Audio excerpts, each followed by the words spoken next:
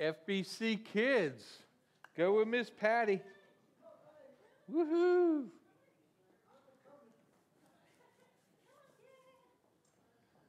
I'm telling you, we need to bottle that energy. How many people could use that kind of energy this morning? I'm telling you. Awesome. Hey, so today we're in week 3 of our series, Guardrails, and I want to let you know that this week's subject is a touchy subject. Many people will get to the point of, as a church, you shouldn't talk about this, or some people will say the church talks about it too much, and the reality is that we're supposed to preach the whole word. So I'm not here to tickle ears. I'm here to preach the word. I preach the good stuff and the bad stuff, and if it's inside God's word, that's what we're called to preach. It's not just picking and choosing the good and the easy stuff. And with that being said, I do have a question for you this morning. What do you think of when you hear the word success? Now, see, many of us will think of different things. Some of us are going to think about big paychecks. We're going to think about nice houses or nice cars or whatever it may be, maybe having these large bank accounts, because the world says he who dies with the most toys wins, right? So it's all about, hey, what is success? And in a world driven by success, it is all those other things. It's having that big bank account, it's having that big house. And it's funny, I remember a commercial from years ago, and this guy was riding his lawnmower. And he said this. He said, "We've arrived. We have a nice house in a desirable neighborhood. Our kids go to a private school, and we have 2 new cars. We are the envy of all of our friends. How did we do it? We're in debt up to our eyeballs." And as much as we may laugh about that, sadly, guess what? That's the reality for many people.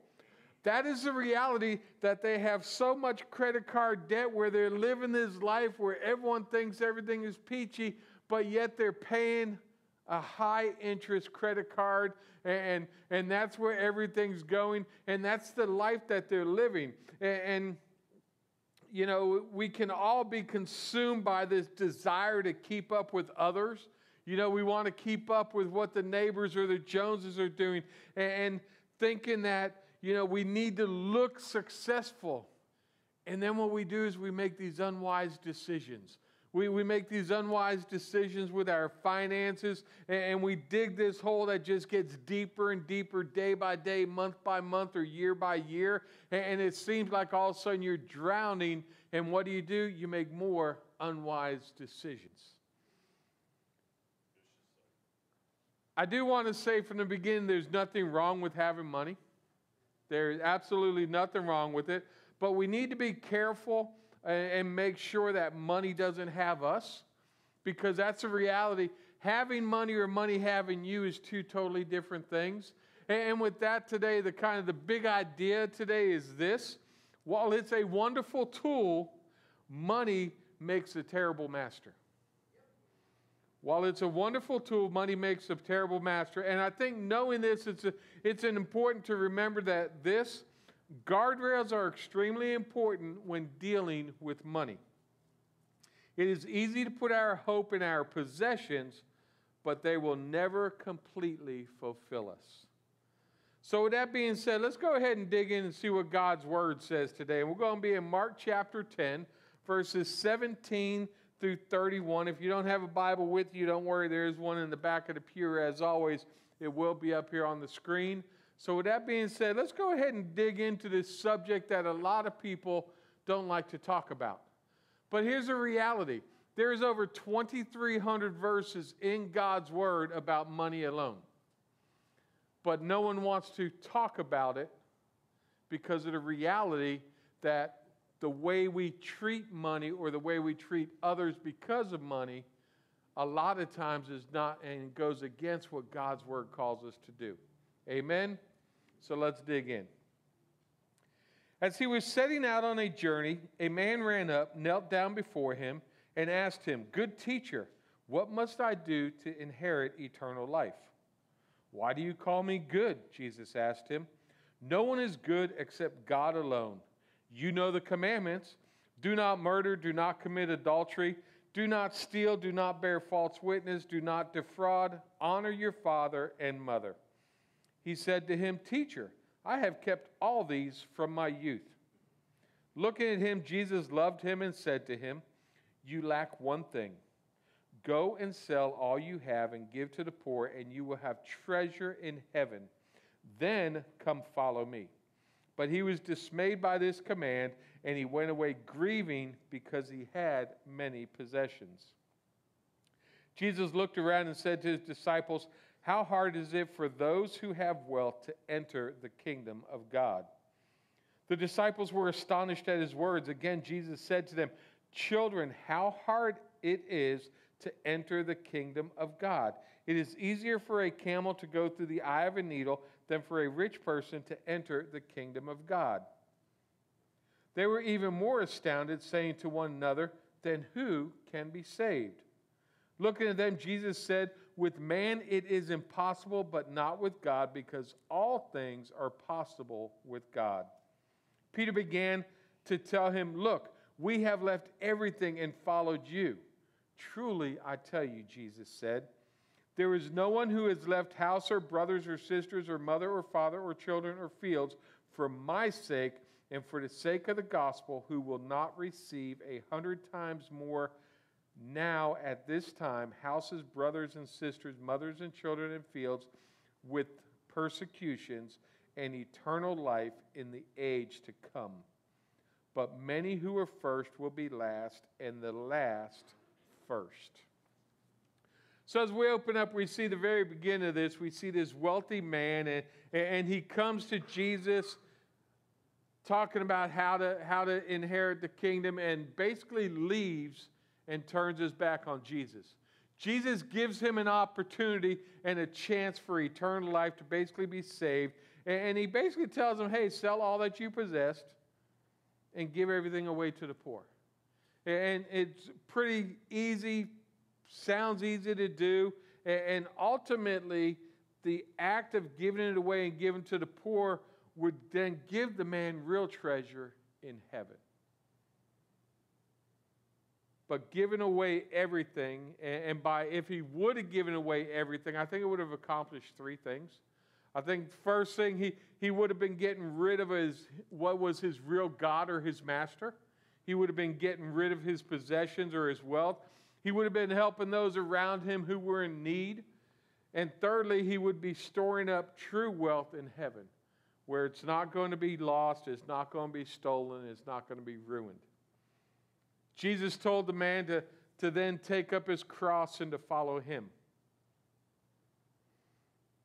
It was a call for this young man to make that public commitment to Jesus, to make that public profession of faith, sell everything he had, and live his life for Jesus. But when the young man hears these words, he turns his back dismayed and walks away from Jesus. He chose his wealth over salvation. He chose his way over God's way. He chose eternal death over everlasting life. He chose the world over the kingdom of God. When it all came down to it, he chose hell over heaven by the choices that he made this day. Jesus in Matthew 6:24 tells us this: "No one can serve two masters, for either he will hate the one and love the other, or he will be devoted to the one and despise the other. You cannot serve God and money." A few verses before this, in verse 19 through 21, he said this: "Don't store up for yourselves treasure on earth where moth and rust destroy and where thieves break in and steal, but store up for yourselves treasures in heaven where neither moth nor rust destroys and where thieves don't break in and steal. For wherever your treasure is, there your heart will be also." You see, the reality is Jesus is revealing a heart issue. It's an issue that so many of us have with our heart, and that so many of us fall prey to. We fall away from we're called to do, and our hearts actually chase after things that are non-eternal. We chase after the things of this world, and we chase after these things that we think are going to satisfy us, and then we get them, and guess what? Then we're not satisfied, so then we go chasing something else, and we think, oh, well, maybe this will satisfy me, and we continue to chase all these different things and never get to satisfaction. Instead, we end up with a whole bunch of stuff that does us no good whatsoever here on earth, because we can't take it with us, and it's just going to rust or be stolen or end up going away. So we really need to focus. And I think apart from the transforming power of Jesus, our hearts are typically selfish. Our hearts are going to look out for me, myself, and I. And I think as we begin to look at these guardrails, which is what this whole series is about, putting guardrails in place to keep us on track for what God wants us to do. I think as we put guardrails in place for handling our finances, it's extremely important to have a good biblical background or a good biblical knowledge on what finances and on the way we should handle our finances. First, I want to say that money is not moral or immoral. Money's neither good nor bad. Money is neutral. So let's get that out there real quick. Money is neutral. Having it or not having it does not mean you're blessed or not blessed. Remember, in the time Jesus was telling this story, the Jews would have really not understood it. Because in their mindset, they believed someone who was wealthy was blessed by God. And someone who was not wealthy was cursed by God. They didn't have because of some sin in their life. And unfortunately, many people today still think the same way. Oh, this person's rich because they're being blessed by God. No. They may be rich because they made right financial decisions in their life. They didn't live off of a credit card. They didn't spend more than they brought in. But it has nothing, rich or poor, has nothing to do with being blessed or not blessed by God. Having it doesn't mean that God's hand is on you, and not having it doesn't mean that God's removed his hand from you. The only time that money actually becomes spiritual is how we handle it. When we handle the money, that's when it becomes spiritual. That's when it can be either good or bad because of what we do with it and the heart behind what we do with it. See, realize this, the world is full of rich people who are stingy. The world is also full of poor people who are generous. Now, there are rich people who are generous and there's poor people who are stingy, but when you look most of the time, a lot of your rich people are stingy, and most of your poor people are generally more generous than others. They will give their shirt off their back before other people will. So it's something for us to look at, and I think when we really start looking at our finances, as we've talked about the last 2 weeks, as we build these guardrails in our lives, we got to look to Matthew 6:33, which says, "But seek first the kingdom of God and his righteousness, and all these things will be provided for you." So ultimately, as you start to look at this guardrail of your money, start looking at the guardrail of your finances, I think that when we understand Matthew 6:33, it helps us to better understand how to use them, what money we do have.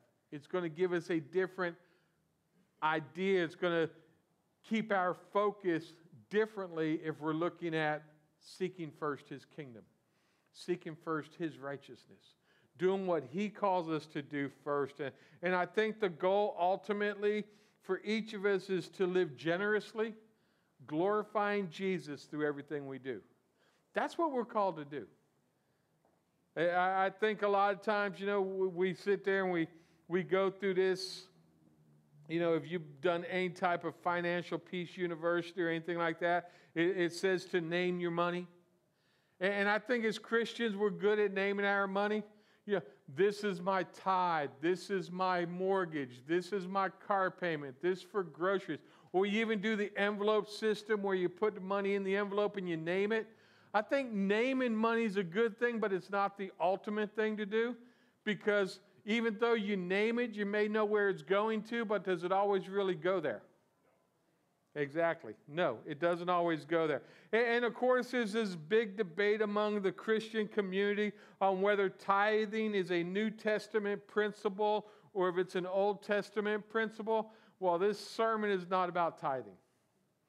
Ultimately, I'm going to tell you, if you believe that tithing is part of the New Testament covenant, then that's perfectly fine. You should be giving 10% of your income to a church or some type of religious organization. If you do not believe it's part of the New Testament, that's perfectly fine too. It's up to you. However, I think you should still be generous. You should still have a generous lifestyle. Because I don't think there's any way that you can read God's word and not get that we should be generous. Yeah. So, and unfortunately, there's many different scriptures we can pull up to pull any, wherever you believe about money, whatever you believe about the tithe, whatever you believe about giving, we can pull up scripture to probably support every single way you can come up with. The only mandate I see that makes any type of sense in the New Testament when it comes to the tithe or comes to generosity is to be cheerful in doing it. That's what we're called to do. We're called to be cheerful givers. We're called to do what God calls us to do. We're called to be generous in everything that we do. So the reality is we just need to be intentional in our generosity. Be intentional, and I think that's a very good guardrail to put into place of I'm going to be intentional with my generosity. I'm going to be intentional with my giving. I'm going to be intentional with all that I have to do. And while we may not truly know what we do, hey, you know what? Maybe we give each month we give this amount, or maybe we do it off of a percentage, or maybe we do it bi-weekly, or whatever way your generosity, however God has placed it on you, just be obedient to what He called you to do. Be obedient to what He called you. Maybe you're getting a tax write-off. Maybe you're doing it anonymously. That's between you and God. It's got nothing else to do with it. And the goal here is not to give a viewpoint on tithing, on how to handle your money. What I think here is the goal is to get us to be intentional about our generosity.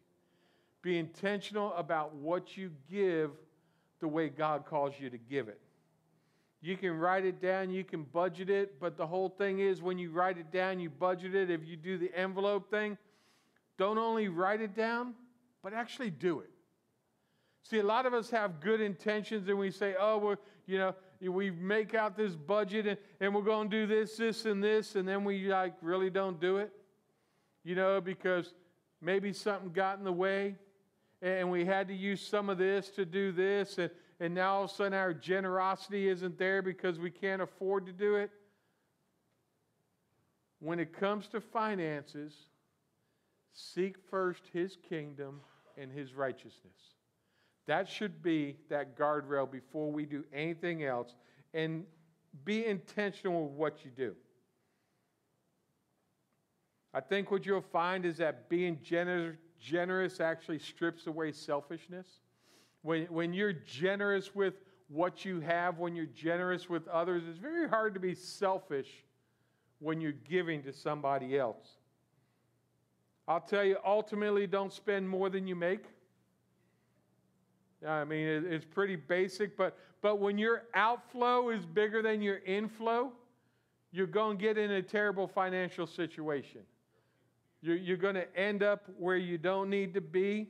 And unfortunately, society is going to tempt you to buy stuff that you really can't afford. It's going to tempt you in every way. You think of all the advertisements on TV and on the radio and pretty much any place you go. If you play a game on your phone, there's advertisements that come up. And it's the next biggest, best thing. And you can't do your life without it. And then you're sitting there thinking, oh, I need this because this advertisement makes it look so good. And then you go and you buy it. And guess what? You're still not happy. You're still not satisfied. And now it's not the newest, biggest, greatest thing because now there's a new advertisement out there. And I think a lot of times we get caught up in this.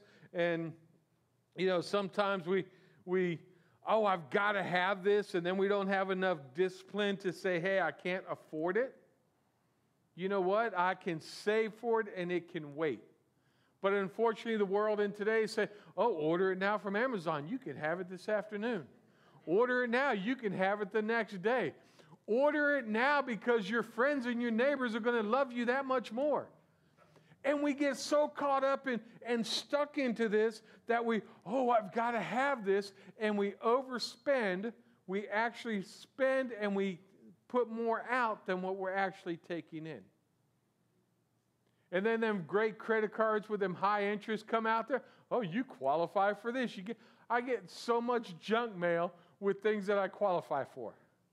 Between my emails and the junk mail that comes to my house, if I actually filled out every one of them, I'd have like a stack of credit cards like this, which would be crazy. And imagine the interest I'm paying on all of them. Well, we all fall into this trap, and guess why we fall into it? Because we first don't seek His kingdom and His righteousness when it comes to our finances. When it comes to the decisions that we make. Is it going to glorify Him, or is it going to glorify me? And a lot of times we get stuck with the glorifying me. And I think this guardrail, again, gets back to that condition of our heart. And you got to ask yourself, who is your master? Is it God or is it money? Ultimately, what do you seek first? Are you seeking your own happiness? Are you seeking to glorify yourself? Or are you seeking to glorify the kingdom? Where is your focus when it comes to your finances? Back in 2005, there was a movie that came out called Cinderella Man.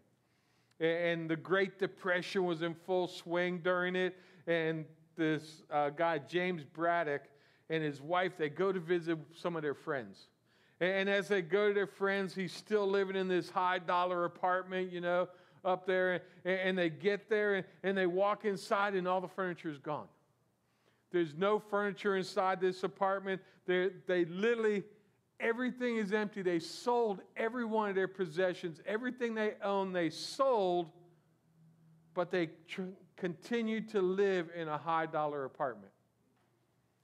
And they tried to live in it because they were trying to maintain an image of being wealthy. They were trying to keep this persona, and their friend's life was being controlled by an image that they couldn't even live with. And I think a lot of times in today's world, we try and do the same thing. We try and live with this image that we're better, or we're got more, or this or that. Like I said at the beginning, he who has the most toys win is not the case. But that's how we'll try and actually live our life, like we have more toys, we're winning. Are you really winning? Not if you're running up credit card debt, you're not winning. Not if that money in your life has become your idol, your God, or your master, you are not winning. It's not working the way you have it. Today's scripture, we see that Jesus approached this man, and the man simply asked, how do I obtain eternal life? How do I get there? Jesus answers him with some things about, keeping the commandments. And the guy's real quick, I've done that since my youth. I've kept all of the commandments. So Jesus took it a step farther. Jesus knew his wealth was a God or a master in his life. So Jesus told him, go and sell all of your possessions and give it to the poor. The man could not let go of it. The man walked away because he could not do what Jesus asked him to do. If he would have sold his possessions, he could have helped his neighbor. He could have helped so many other people. And I think it's important to understand Jesus isn't saying that it's sinful to be wealthy, because it is not sinful to be wealthy. See, so many people try try and take 1 Timothy 6:10 and they try and say, oh, well, money is the root of all evil. No. The love of money is the root of all evil. The love of money will actually give you cravings and cause you to wander from your faith. It'll cause you to go where you don't want to go. It'll think that you are it, that it is your God, and you will follow that money wherever it takes you and end up where you don't want to be. Exactly what we saw with this young man today. He gave up eternity for possessions. He gave up eternity for a lifestyle. There are people in this world today who are giving up eternity because of their love for money. Money is the God or the master in their life. And as much as they may claim, I am a Christian, I'm a Christ follower, if you're a Christ follower, you would handle your money differently. You would look at the kingdom principles of money.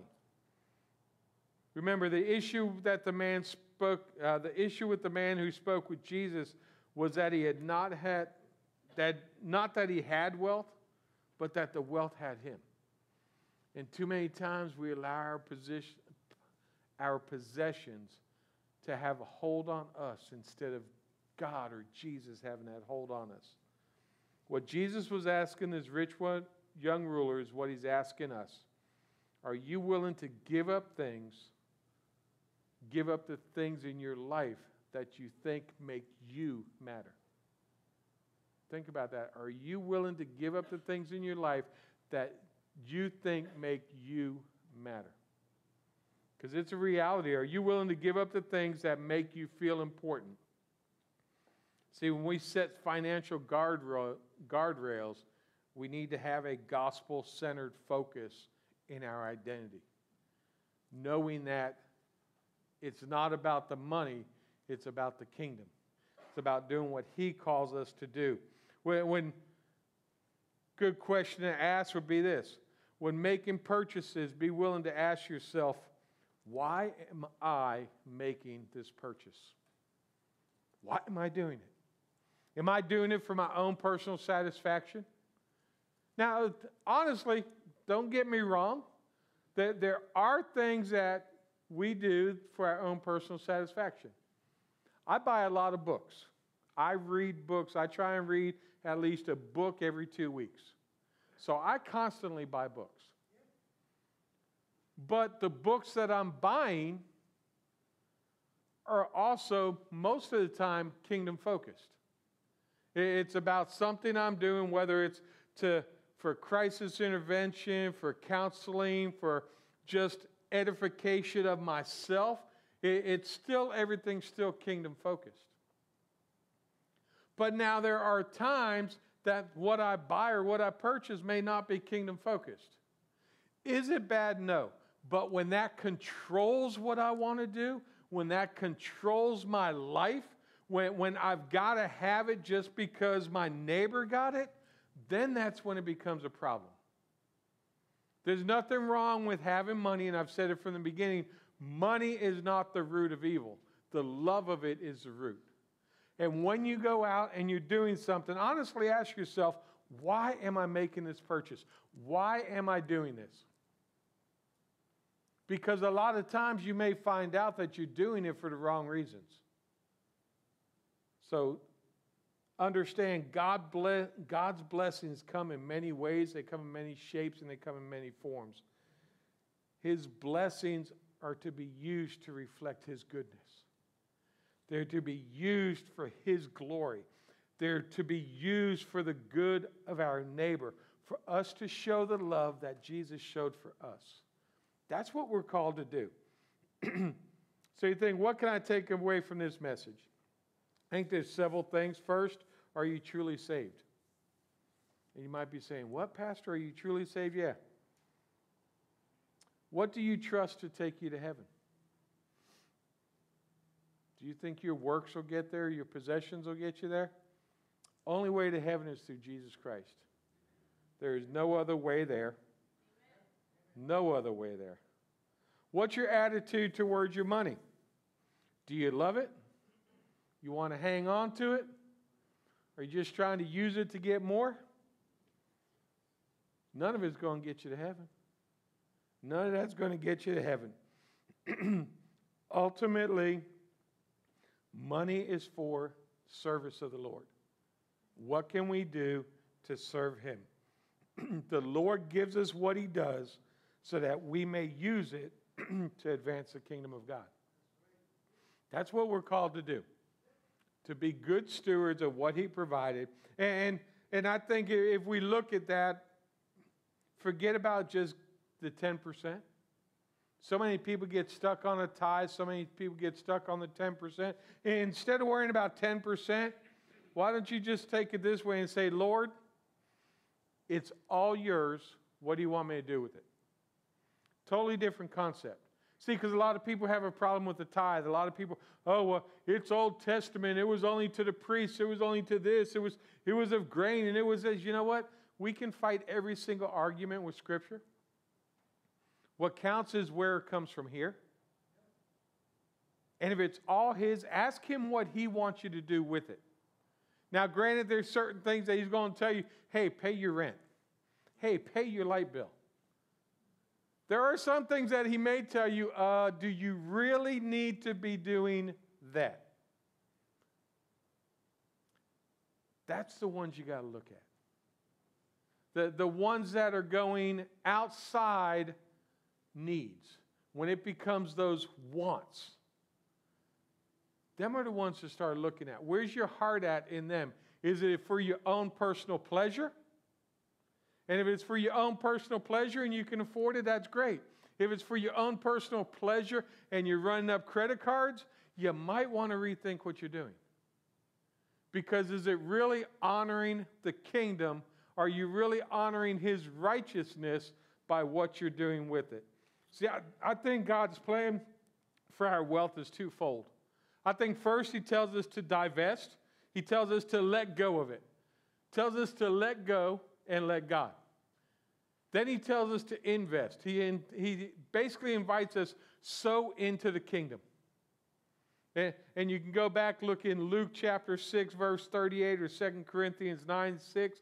We're called to sow into the kingdom of God. So that's where our investment should be, is into the kingdom. Unfortunately, some people fixate so much on money. You think about it when you get up, you think about it when you go into bed, and you just fixate on it all day long. And if that's true for you, then money is the master of your life. If you worry about it from the time you get up to the time you go to bed, that is the master of your life. That is the idol, that is the God in your life. If your attitude towards money needs work, come to Jesus and let Him straighten it out. Dig into God's Word and do what He calls you to do. Last question, what can you get from this? What have you given up to follow Jesus? What have you honestly given up? Has following Jesus cost you anything? Now, for some people, you may say no. Oh, it hasn't cost me anything. For some of us, it's cost a lot. It's cost us family. It's cost us friends. It's cost us what we thought was loved ones. For some of us, it may have cost us a big home, a small home, a six-figure job. There's all different things that it may cost us. The difference is when you're sold out for Jesus, you will do some things that the world doesn't think make sense. I've said it before. I walked away from a six-figure job because another Christian on the job who said he was a Christian wouldn't own up to boosting the numbers so he could get his bonus. And I basically said either we're going to fix it or I'm leaving. Needless to say, I signed my resignation that day and went home to my wife and said, by the way, I just quit my job. Being obedient to what He called me to do. It wasn't about the money. It was about the moral principle of let's do what God calls us to do. Seeking first His kingdom and His righteousness. Walked away, and guess what? He provided the whole time. He provided for everything I needed. I didn't get my wants, but He provided for all of my needs. As I said at the beginning, the whole big idea is, while it is a wonderful tool, money makes a terrible master.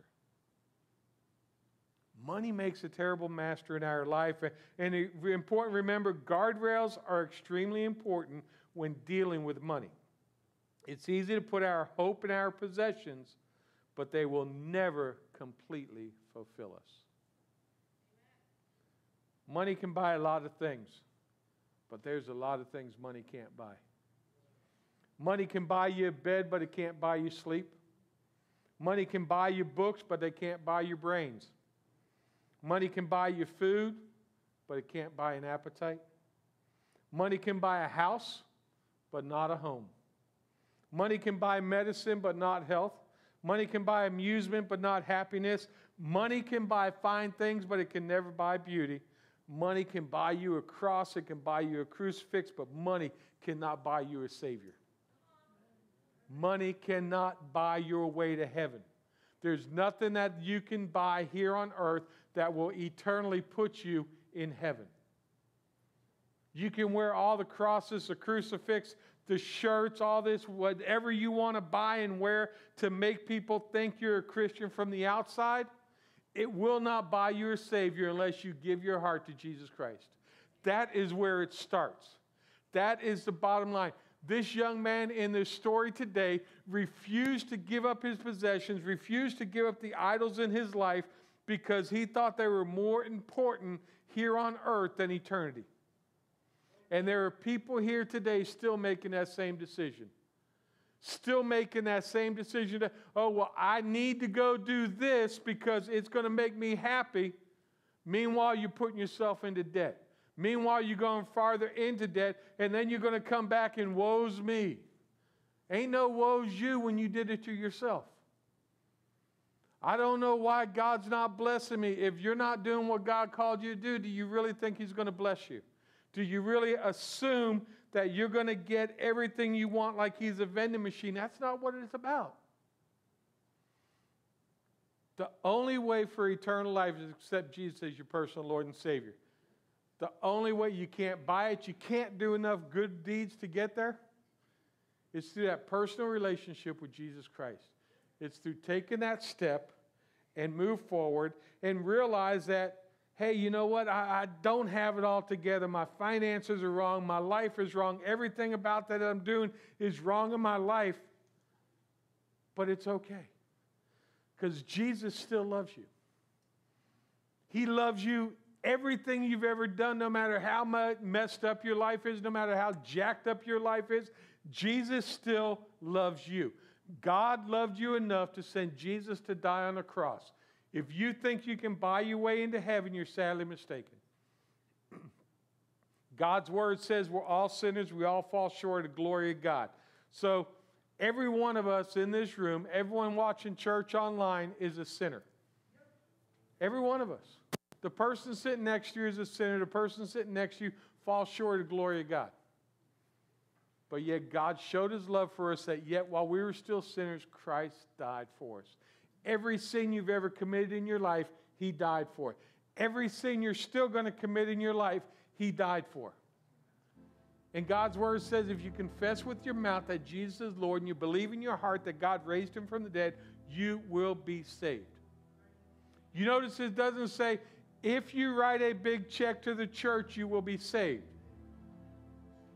If you write a big check and buy a lot of things, you will be saved. None of that. If you confess with your mouth that Jesus is Lord and you believe in your heart that God raised Him from the dead, you will be saved. If you've never accepted Jesus as your personal Lord and Savior, I tell you, God's word says today is the day of salvation. There is no better time than the present to come forward and say, Pastor, I'm messed up. Pastor, my life is in shambles. Maybe it's even, Pastor, I'm in so much debt, I don't know what I'm going to do. Well, we're all in debt to Jesus. We're in debt to Him for the price that he paid for us on that cross.